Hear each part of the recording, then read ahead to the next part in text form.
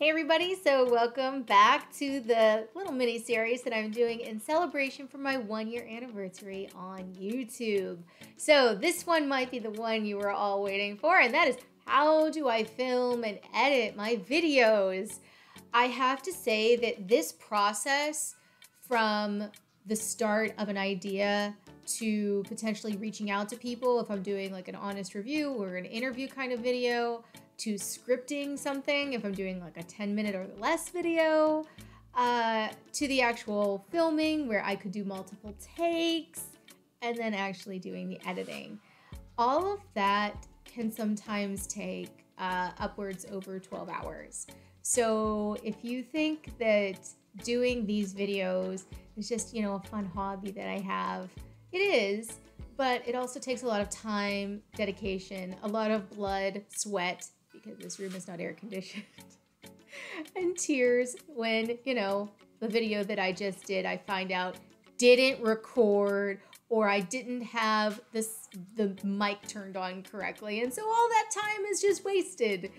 So I hope this video helps you get confidence in using some of these skills if you want to start to experiment with them, but also realize that if you really want to do a lot of things on YouTube or, get noticed and recognized and all of that, it does take, and I'm certainly not in that stage, of course, I'm certainly a small potatoes here on YouTube, but these are some of the tips and tricks that I have picked up. This will most likely be a slightly longer video because I am actually going to show you the editing process, and you can, maybe follow along if you want to download all of these tools, because all the tools I use are free. And if you missed that video, it's up here. And I also have a video talking about the analytics behind the scenes. If you want to go and check that one out, I will link it above as well.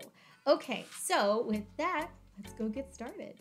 Okay, so the first thing that you're going to see me doing is working in Streamlabs. So Streamlabs is where I do most of the video recording, and I do that because you can add a lot of things on the screen. So you can see that I have my face down in the corner, and then I have my screen share. I can also put my logo, so when you see the Is It Data Thing logo, I do that here so that I don't have to edit it every single time I do it. Now, the thing that you can do in here also that I like is you can actually add some filters if you would like. So you go to filters, you can see me. Hello. This is me editing me. Hello. Now you'll see that you can't see me. That's because this stacking of this makes a difference. So I'm going to move this up. There I am again. Hello. So just keep that in mind when you're doing this. The other thing to keep in mind is you see this moving up and down. Always check that. I have, unfortunately, even last week, I had a whole video I did on different types of data visualizations, and it didn't record the audio. So make sure you don't do that. So you can see this looks a little like zoomed in. We want to fix that. So display capture. See the outline here is what we're trying to get in the screen that we can see.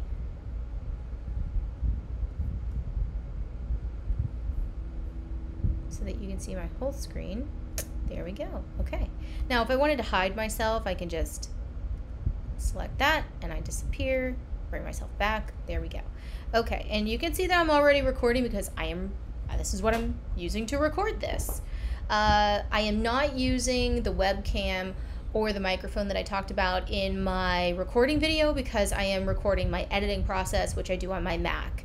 I can use both of those things on my Mac, but for this, it's mostly going to be you paying attention to what I'm doing on the screen, and I know the microphone is decent in my Mac, so I don't have those things set up. But all right, so let's get into actual editing. So here, you might recognize this from my last video in this series, the series on hardware. So I am actually going to edit that video with you for this third video. Okay, so this is another piece to the filming process. I always film a beginning, an intro, and an extro or an end area, and that's what you're seeing on the screen here. So this part up until this marker here is the intro. And then I added this marker by hitting this button right here. It adds the marker for you. That is what I use to indicate this is where I would insert the actual meat of the video, which is actually in a different video because, surprise, I don't get my filming right all the time, and that's okay. That's why editing is a beautiful thing. So originally this was supposed to be only a 2-part series where I was going to go over the analytics and then the filming and editing process and hardware all in one video. For some reason I thought that was going to work and it didn't, and that's okay. So what I ended up having to do is filming a new intro and outro because I do talk about all the editing in the first video that I did, and by the time I got done with that video, it was so long I thought there was no way I could also talk about the hardware and the software. So now they are split. But that means I have to go and grab the first video I did and slice it up to marry it with the intro and end exit talk that I do here. So let's go about doing that. So I go up here to import media. Also keep in mind, DaVinci Resolve, which is what we're working in, is totally free. And there's probably 5 or 6 ways to do anything, right? So if I wanted to add more media, there's probably 5 or 6 ways to do that. This is just the way that I do it, and I have found that works well for me, but certainly don't take me as the authority on this. There's a lot of other people that do it in a different way. Okay, so I'm gonna go in here and I'm going to grab the original video, which I believe is this one. To make sure it's the right video, I can double click this, and you see it now has brought it up into my viewfinder, and I can play it to see if this is the right one. So I think it is because it went 17 minutes. Let's see. Hey everybody, so today, in honor of my week celebrating the very first year of me doing YouTube. Okay, so there you can see I was meaning it to be one video. I'm going to cut that part out because that's not true. That's not what you are all seeing. So this is the right video. And you can see that just going through the hardware, it took me 17 minutes to do that. So now we're going to get the second timeline started because we want to add the main piece into the 2 sections that I just identified in timeline number 1.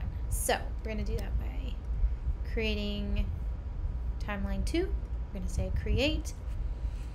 Now keep in mind when you are looking up videos on how to use DaVinci Resolve, there's a ton of them out there. It's a great community. And I'm always learning something new about the tool. So I will share some of my tips as we go through this because a lot of those videos, you kind of have to know what you're searching for in order to find them. So a lot of them do say to go through each of these tabs in sequence of editing.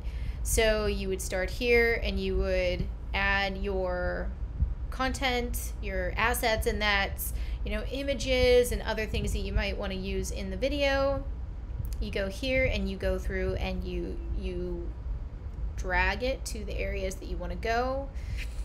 I find this piece, I did do this for a very long time, and it's so time consuming because you have to move the cursor back and forth, and you can only move it back and forth. You can't kind of like jump around. You can kind of select in here, but it's a little difficult. So I don't really like using that piece anymore. This tab is really good for adding in elements and seeing where they fit in the entire flow of your video, which is up here. But I do most of my work now in the edit tab. So what we're gonna do is we're gonna go to the edit tab. I'm gonna squish that over a little bit. So when you are editing in DaVinci Resolve, there is anything that's visual is going to be from this video queue up, and then anything that is audio is going to be from this audio track down. So I actually like to expand this so I can actually see the audio, because it helps me really pinpoint when the speaking has stopped. I find that really helpful. Some other things to note in here: you can zoom in more, so you can get very precise, or you could zoom out and kind of see a larger view. You can also still use the little markers throughout, which I do when I want to make sure I note when I am going to use a transition or something else that I don't want to do as I'm editing. Okay, another trick that I wanted to just mention is if you go and delete things in your timeline, sometimes it can shift things around that you don't really intend to do. This is a tool that is used by a lot of professional movie editors, like the newest Godzillas I know, they use DaVinci Resolve to do the editing for that. So it's definitely a powerful tool. But I stress, save often. There is now an autosave feature in the newest version, which is so needed, because so often, you get lost in the editing process, and there have been multiple times I have been completely done with a video and I've gone to save it and it crashes. So just be aware of that. And make sure you save often. So when I'm in here and I want to make sure things don't switch around, you can actually lock things. So let's unlock this, and I'm going to show you how we're going to slice a piece out, because you can see nothing's happening here. We don't want to keep that in. So we're going to go to the razor here. We're going to make sure our editing bar, which is this red one, is where we want it to be. And we're going to hit the button. See? So now if I move the cursor over, you can see that there's a line here. And that allows me to now manipulate this first part without messing up this part over here. Okay, so I'm going to switch back to my pointer here, and I'm going to highlight this piece. And this is something that I learned the hard way. Again, if you delete things just by pressing the delete button, nothing will move, right? So you might think, well, so what, right? So delete it. Cool. So we would just want to move all this over, right? Well, now imagine we have done lots and lots of cuts throughout the whole video. I moved this piece, but now I'm going to have to go through all those other scenes and move all of them. So it takes a lot of time to do that. And so what I thought I had to do was go to this tab and delete it here, because when you delete it here, let's see what that looks like. Also, to undo, the keyboard is the squiggly line next to the number 1. So let's hit that, and you can see that I moved it, it moves it back, and do it again, and we can see that that piece comes back. Now, I'm going to highlight it here, and I'm going to press delete, and you can see everything switches over. That's what you want. But going between these two tabs was just so time consuming. So I found a trick. So let's go back and say, okay, I want to delete this.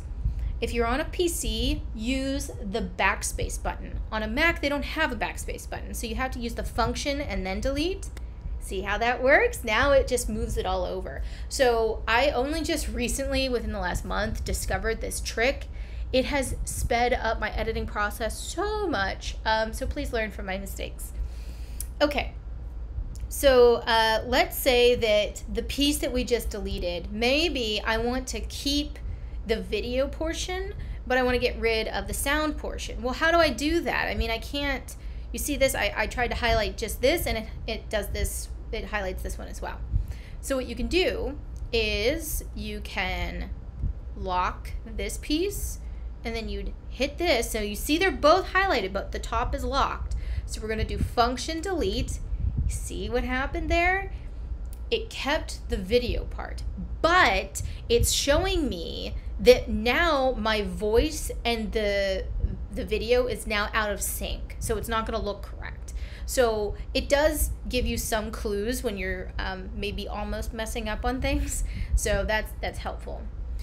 So let's look at it the other way around. So let's say I want to lock the sound and I want to just delete the video part. So I do that, function, delete. And you see that, it moves it. And it's still telling me that now everything is out of sync. So we don't want that. So the other thing is, if you are getting distracted by noise and you know you're going to do maybe a voiceover, you can mute the track. So maybe you only see the imagery that's going, where you don't see the video part going. If you have another video like on top that you want to be looking at, meaning up here in like a second video channel. Be cautious doing this. I have again made a mistake where I did not unmute before I rendered the whole video. So I had the video done, I had it rendered, I finally had it uploaded on YouTube, and I even posted it, and there was no sound. So don't do that. So let's delete this part because this is not useful. And let's play the video. And again, you do that by spacebar. Hey everybody. Now, remember, this video is not the intro video. Remember, I thought this was only going to be one video for editing and the equipment. So all the stuff that I'm listening to right now is redundant. So I now need to find where this intro piece stops so I can cut it out. Actually record them. So let's start with equipment. So, okay, there, I'm now talking about equipment. So let's go back. So there we go. So I would do the and I'm gonna make sure I'm not saying a funny face. So right there, I'm going to have my razor here. I'm going to highlight and delete. Okay, now that's gone. Now I'm really in the meat of this. So let's see what I have to say. So let's start with equipment. So the first thing I have is a webcam. There is a lot of magic. See, right there, I messed up. I want to cut that out. I don't want you guys to see that. So I'm going to come over here. I'm going to, make sure my editing bar is there, and I'm going to highlight that. And this is where having this piece open so I can actually see the cadence of speech is helpful, because I don't have to listen to the rest of this. See, there's nothing here. Okay, here we go. All right, so now I get to this part, and I cut here, then I highlight and delete. Now these pieces come together and you don't know that I messed up. Okay, so let's say I want to have a transition between this piece and this piece. Okay, so that's where over here these video transitions are really helpful. So it gives you kind of a sneak peek if you do this, right? Okay, let's say I like that blurry motion. So I'm going to come over and drag it right there. Now I'm going to bring my editing tool. This is what I always do. I always like to see the after effect of what I've done to make sure it makes sense. Hey everybody, so welcome to the...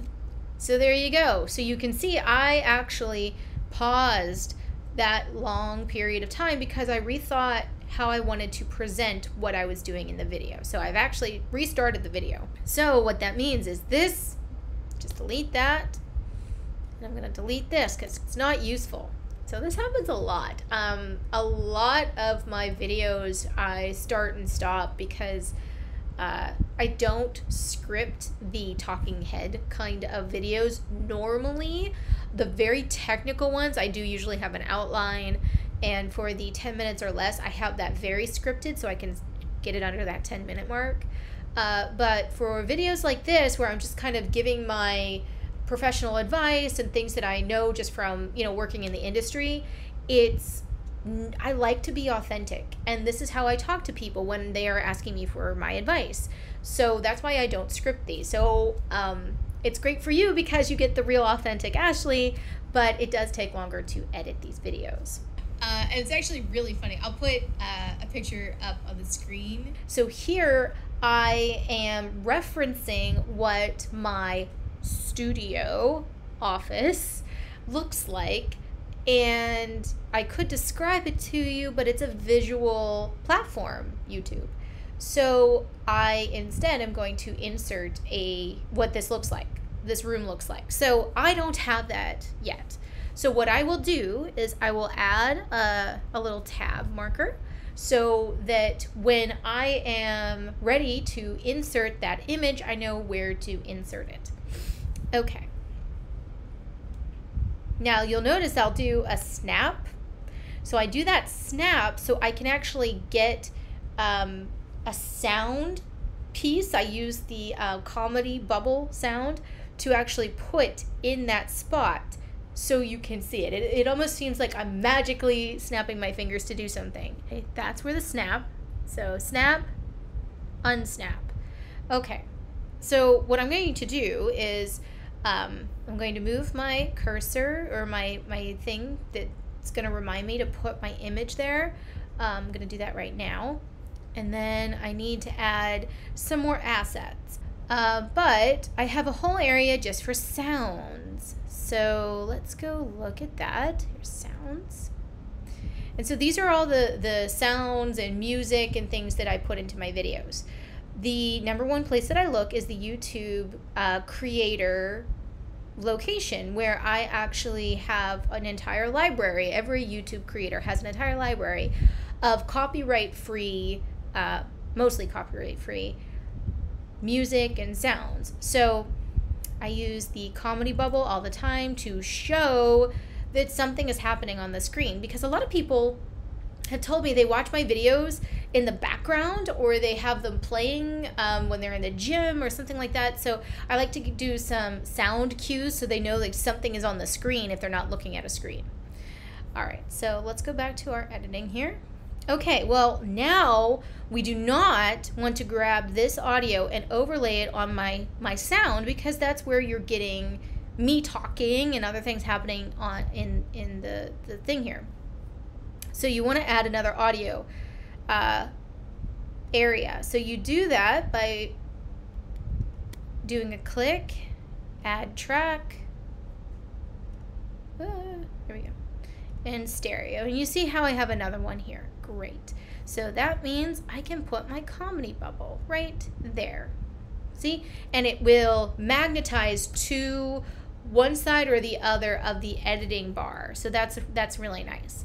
So this sound is always too loud. So now I want to make that sound not so loud. So I go up to the inspector.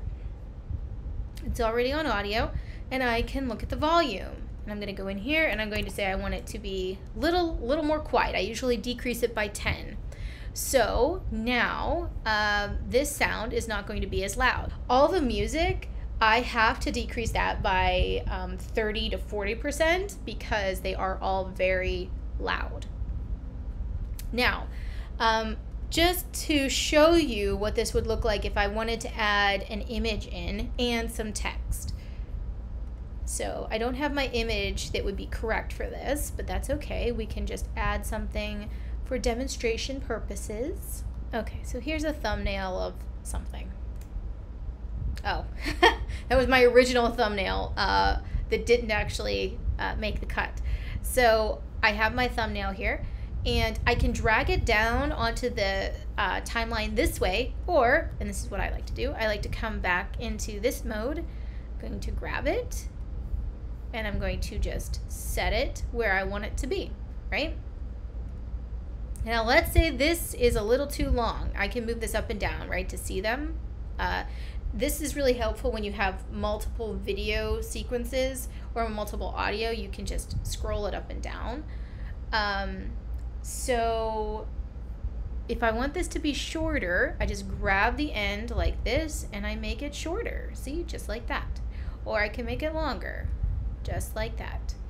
Now, let's say I want this to fade in. Well, wait a minute, I can't even see myself. So the first thing I'm going to do is I'm going to highlight it so DaVinci knows I'm trying to edit this JPEG. I'm going to go back up to Inspector, and I'm going to hit this zoom. So you can see I can zoom it in or make it bigger, right? And then I'm going to position it with the X and Y axis, right? This is how I put stuff on the screen. There we go. Beautiful. Okay, and you can do a bunch of other things with it. I usually don't. This is usually what I do. Now, remember, this comedy bubble is supposed to show when this image shows up. So we got to make these match. So what I do is I put this where I want everything to go. Oops. I'm going to move it just like that. All right, so let's see what this looks like. Green. See? There you go. Uh-oh, now I know that I need to move this on the screen because I'm pointing, right? This is another piece that I do when I'm actually doing the filming, is you have to think ahead. Where am I on the screen so that I can put things up on screen later in the editing process? So here I've moved over so I can put a bigger picture of my my office, filming studio, whatever, on the screen. So now I need to move this over. Let's go back to the inspector. And we've got this highlighted. Go to the video piece. Oh, that's zoom. Now we're going to move this over. Ta-da! Now it makes sense. Great. Okay, so that's how I add an image. Let's say I want to add some text to this as well. So you'd go over to titles over here, and there's a lot of cool title stuff that you can do for free. There are some that you have to pay for, but honestly, everything I've ever wanted to do was free in here. I'm not going to do any of these. I do actually more just plain text than anything else. So let's say I want to add text. You can see that, there we go. I've dropped it up here. Oops, no I didn't. Where'd it go? There we go. And you see when I've dropped it here, it's made another video swim lane. So now with this, let's say we want to make it shorter. I'm going to make it shorter like that. See how it's snapped to the end of this? And we want to do something to this title. So we're going to go up to inspector. We're going to say hello. And you can change the font. You can change the color.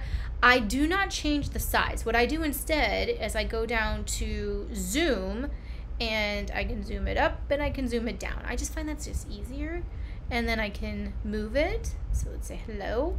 And let's say I want to do really something crazy and I'm going to like make it go like sideways, right? So if I wanted to put a background color, I would go to color and I would pick a color like this. And you say, well, where is it? I don't see a color. The width is already moved over, but height is kind of how you get to see that. So I'm going to make the height. Oh no, that's way too long. So then I go to the width down here and I'd make it a little shorter. And then let's say I don't want it to be that opaque, so I can make it totally dark or even more opaque than it already is. Okay, cool. One tip is always make sure that this red highlight indicating that's what you're editing is on the correct area, and that your viewfinder, right, which is also the editing bar, is where you need it to be, so you can, right? So now I'm on this and not this. I say this because sometimes you'll be editing text and it'll actually be text that's somewhere else in the video because you have not selected the right text box to do that. Okay, so you've got that, and let's say at the end of this I want my voice to kind of fade out for some reason. Fade only happens when you have two slices that you're trying to piece together. That's the only reason you would really want to have a fade. So in order to do that, I'm going to do this. I'm going to put, now you see, like I've got these two things are separated. Now I can put a crossfade in. See, there we go, beautiful. And if I want to take that out, I just highlight that and delete it. Some other things you might want to think about doing, and you have to do it in this tab. So let's say I don't like what's going on in this scene. I can go over to the tools button, and this is where you can, all right, so you can crop it like that. And let's say we're going to change the way that, and I'm just doing this with dragging and dropping it, how the zooming in would work. Here is where I can actually speed up how fast things are going, so that I can get through something quickly if you don't need to pay attention to all of it. So let's say I am happy with everything I have going on. Color correcting is over here, where let's say we want to make me like super, oops, go back, super warm or cool, right? So I can move the colors around and change that stuff up. And you do this per clip. So if you only wanted one clip to be, you know, super scary, like this one, then I would do that, right? A lot of different things you can do in here. I don't use these very often. And then this is where I would do dubbing over when I'm actually talking to things that are on the screen. And you do that by, first I always make another audio swim lane just so I don't go over something accidentally. So we do add track, we're gonna say stereo. So what you have to do is you go over to the mixer area and you can see audio 1, audio 2, and we're working with audio 3. That's where our dubbing over would go. So we're going to say input right here. And if you have a microphone, that's what you would select. I'm going to select my MacBook because that's what I'm using. I'm going to say patch. Now it's patched in. Okay, so before you hit record, you want to make sure that everything else is muted because that would get picked up over the microphone. So we're going to say that we're going to record here, okay? And then to record, we would press up here, and then we would go ahead and record. This is an example of a recording. And you stop it, and it's created a file actually in your assets, your medias. So if you needed to move this around or do something else with it, you could. So let's hear that played back. You might hear some screeching on this. I'm going to try to make sure that doesn't happen too much. So let's see what happens here. This is an example of a recording. Okay, no screeching. I did it good. And so, yeah, I just did a dubbing over. I can go in and I can say, no, I wanted this a little shorter. So I make it a little shorter. Okay, so once you have all of your pieces together that you want, you go to the very last tab. Now, I learned this the hard way because if you watch my very first 2 videos, they're really grainy and weird. So first of all, I was using the camera in my laptop, which is not very good, and I was using a headset, a Jabra headset. So that's a reason that it was poor quality to begin with. But I also didn't realize that I had to press this button to get the video out. I just did, go back. I just did this button here, quick export. Don't do that. It exports it in a really gross format. So instead, I'm going to go here. I'm going to say that this is my example. I'm going to browse and I'm going to put it into my movies. I'm going to save it. I'm going to go to format and I'm going to put it into an MP4. And then I'm going to add it to the queue. And so what it's going to do is as soon as I press render, it's going to go through the entire timeline and render it into a video. And once that is done, I will go through the video and I will find a still that I like, or sometimes I do like poses, that might look good for a thumbnail. YouTube says making your thumbnail stand out and make it be bright and explaining what the video is really about is very good for getting people to pay attention to your videos. So I take that still and I put it into Photoshop and I add some of the text. You don't need to use Photoshop. That's what I use. I will also say that I use DaVinci Resolve, but you can certainly use iMovie. There's a few others that are out there that are, I think, easier to understand and pick up. And the only reason I don't use iMovie more often, it's really easy to learn. It's got really good transitions and things in there, but it's really hard to make complex things in iMovie, especially if you have a lot of images and text. So that's why I do tend to use DaVinci Resolve. All right, so I hope this was informative. If I missed anything that you were curious about, let me know. And with that, let's go over and close out the video.